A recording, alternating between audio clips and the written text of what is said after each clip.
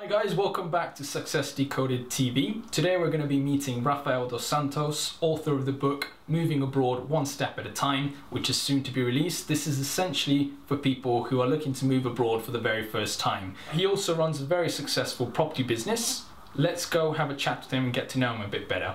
You moved to London from Brazil 11 years ago, didn't speak a word of English, got a job as a cleaner, and now you run your own property business which turns over 1.5 million.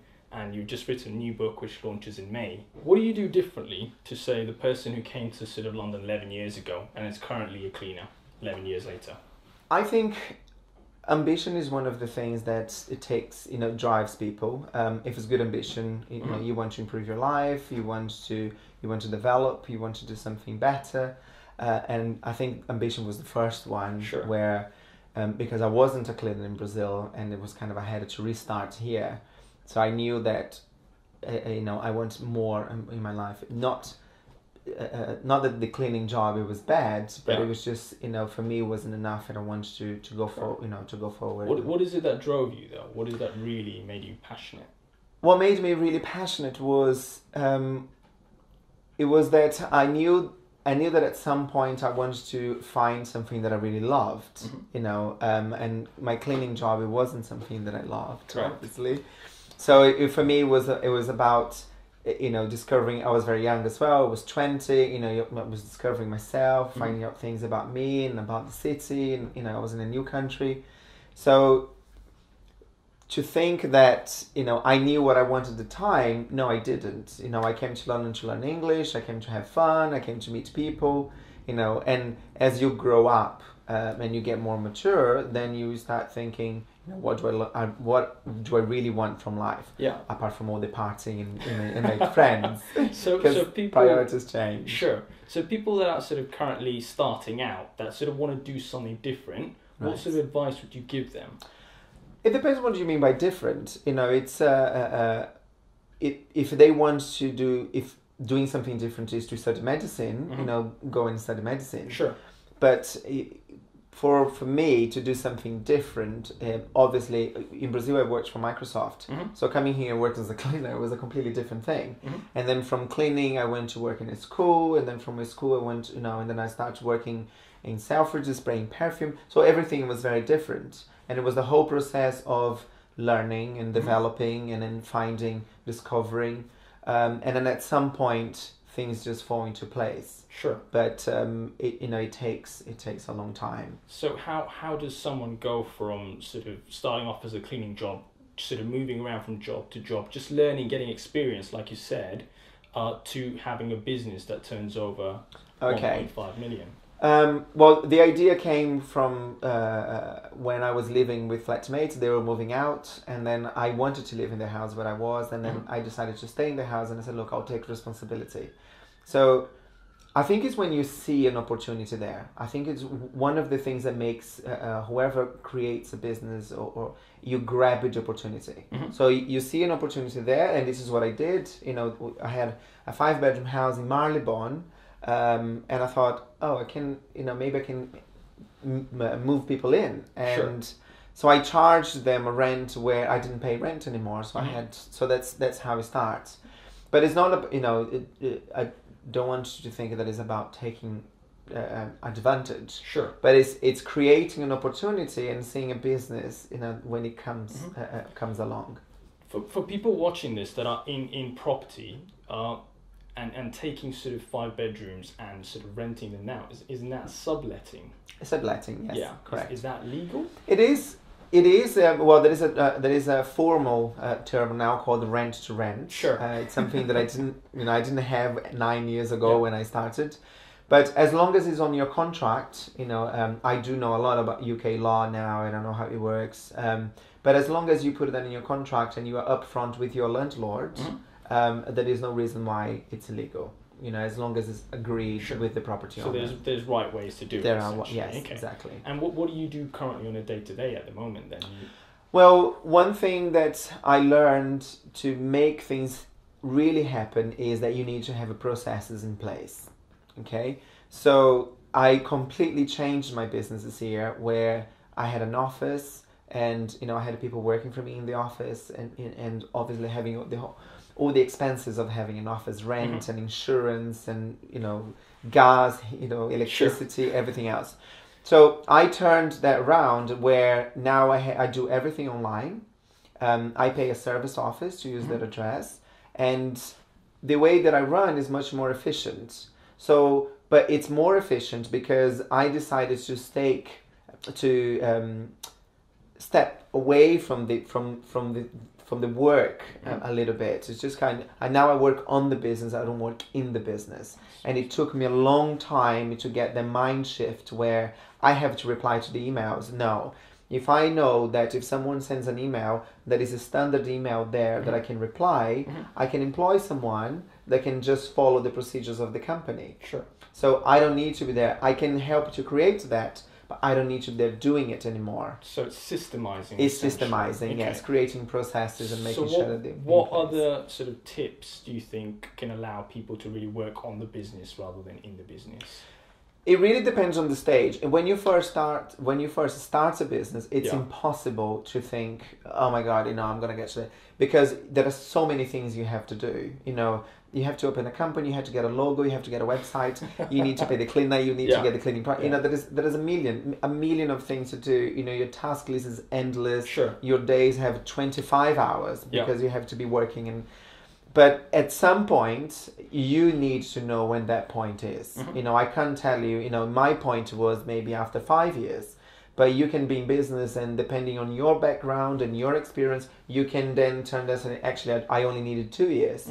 So, you'll be from person to person, really. Sure. But you need to have that shift in your mind at some point where, okay, I need to have a system in place here so I can do other things that will improve the business. So the point where you were you started off as a cleaner to the point where you were running your own business. Yeah. How long was that? Okay.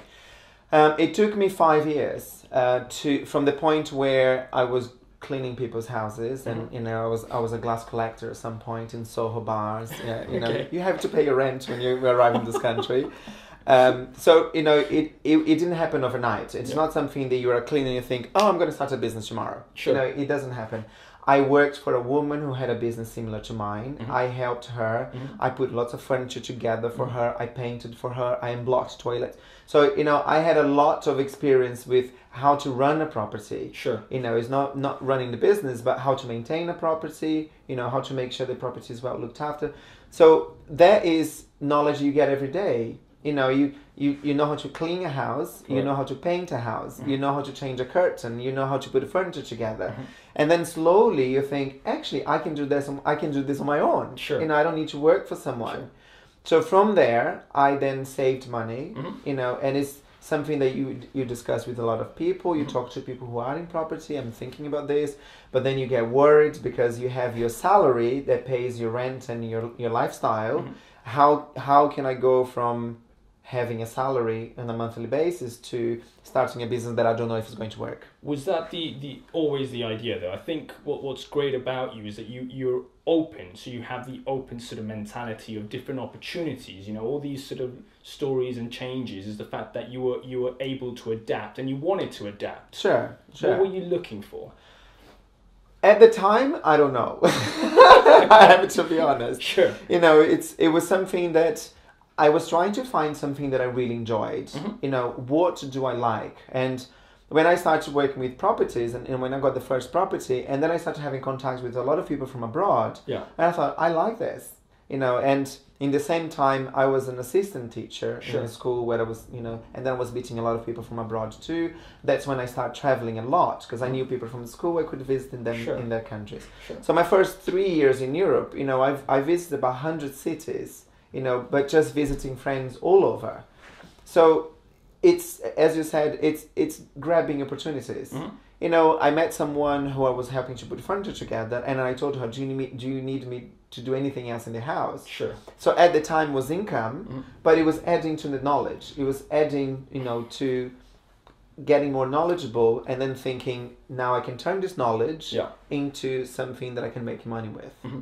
Well, the thing, I guess, with people sort of watching this that are currently doing a job that they don't enjoy, that they're not passionate about, and they're sort of thinking about changing, but they're scared because they sort of, they want their paycheck, they want security. Is changing constantly the right answer, or is commitment? Good question. Well, that is, I think, yeah, that is a big difference there. I did a million things. Yeah. I cleaning, I worked in Selfridges.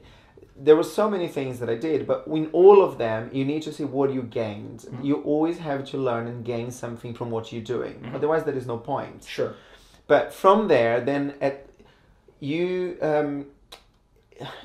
need to develop. You need to get into a kind of development stage, which it happened to me about a year ago. Okay. It really, but you need to be mature. Mm-hmm. There are certain things that it's a formula that it needs to be there. Sure. A 20-year-old, he will not be able to develop $1 million idea tomorrow. It doesn't happen. I don't think it happens to any great idea that happened. It didn't happen overnight.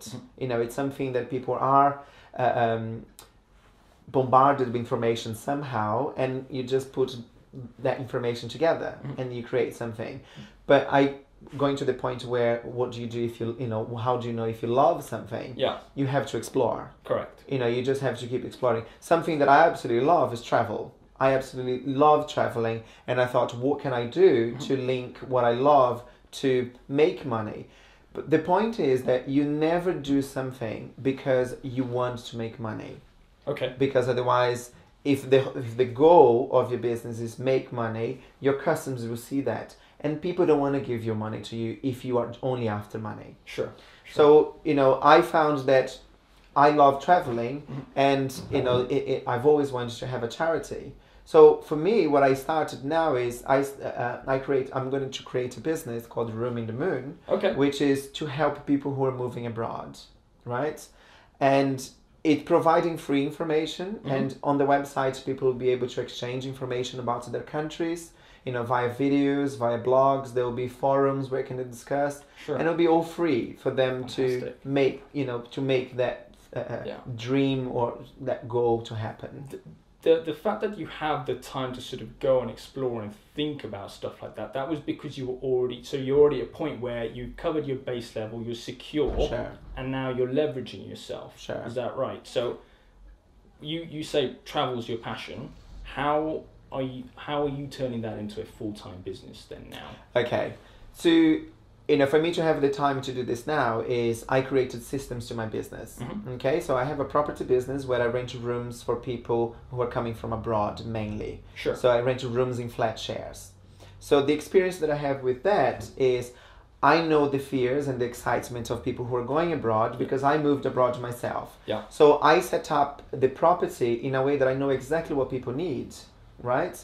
So from there, I created systems for the business, mm-hmm. so I don't have to be in the business anymore. I don't Correct. have to reply to the emails and the phone calls. I have things in place where people can be doing that for me. Sure. So I'm out of the business. I have a PA who can do the Facebook and and do all that.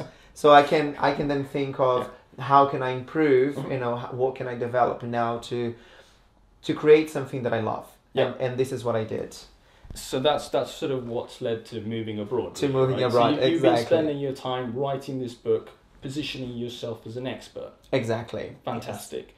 Tell us about the book, Rafael. Okay. Well, the book, it's because it's something that I love doing, traveling, and then I decided to help people. And so what I did is I put in the book that your trip abroad, when you move, there are 5 stages. Okay. And everybody goes through these 5 stages. If you go from Argentina to South Africa, from Australia to India, from mm-hmm. the US, anywhere to anywhere, there are always 5 stages. Okay. Which is, the number 1 is the why, where, and when. So why are you going, and where and when. The second stage is the research. Once you decided where you're going, you need to know about the places, the food, so you do all the research to find how that country works, mm-hmm. what is the season, what clothes you have to pack when you're moving there. And then when you move to the country, there are lots of things there that talk about culture shock. I talk a lot about flat sharing because of my experience. Sure. So I put in the book, how do you search for a flat? What questions do you ask people when you're searching? What issues you have in the flat?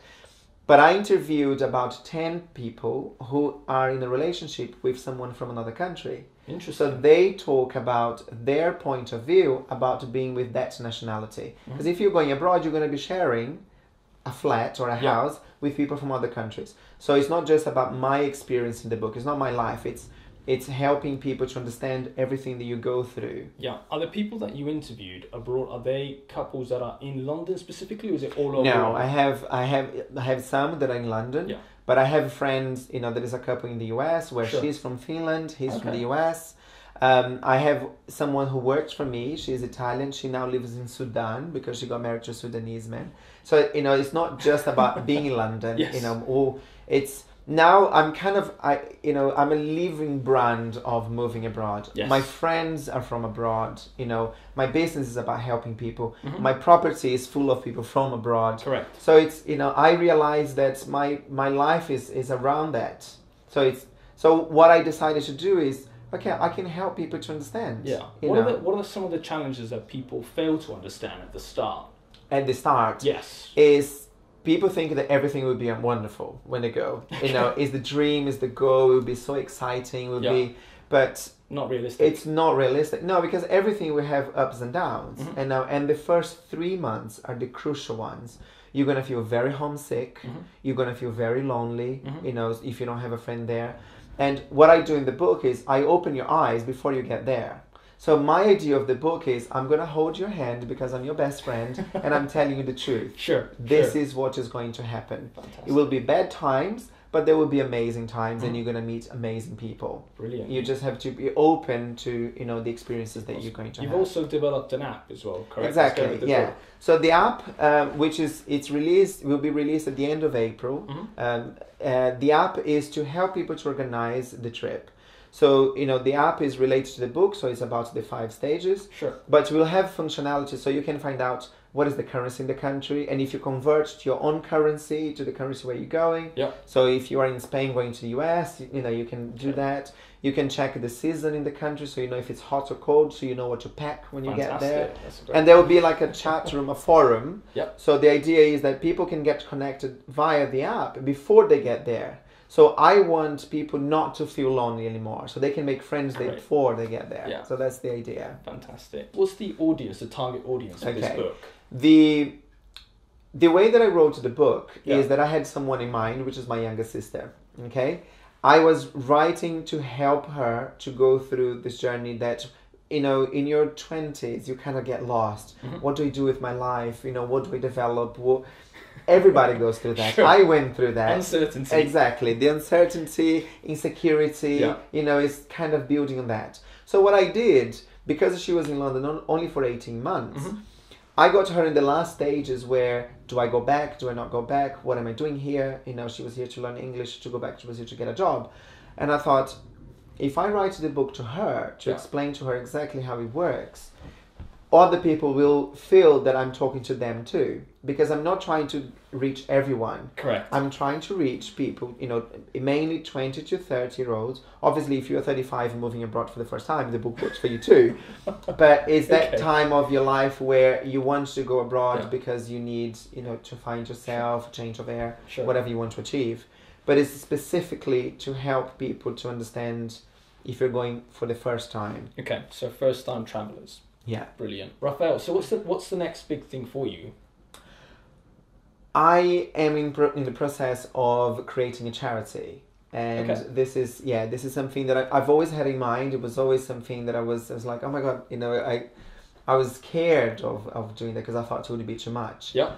But as you said, now that, I managed to leverage myself and, I can have people doing things that I don't need to be doing things anymore, like creating my blogs and, I can dictate my blogs, things like that.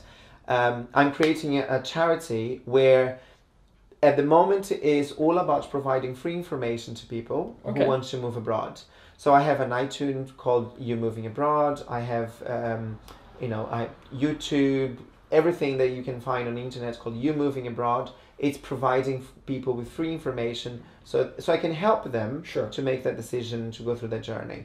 But the main idea of the charity at some point will be that I will work in partnerships with large companies like BA and Alitalia, and universities in English-speaking countries. Sure. And I'm going to help communities that work around tourism, just like Peru, for example. Okay. You know, Machu Picchu, Correct. a lot of people go there to visit. So what I want to do is help those communities that are around Machu Picchu to learn English.